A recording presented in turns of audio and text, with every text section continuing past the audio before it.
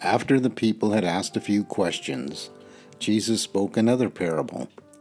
The kingdom of heaven is like a grain of mustard seed, which a man sowed in his field. Now a mustard seed is the least of seeds, but when it is full grown, it becomes the greatest of all herbs, and is like a tree, so that the birds of heaven are able to come and rest in the branches thereof. The kingdom of heaven is also like a treasure hidden in a field, which a man discovered. In his joy he went forth to sell all he had, that he might have the money to buy the field.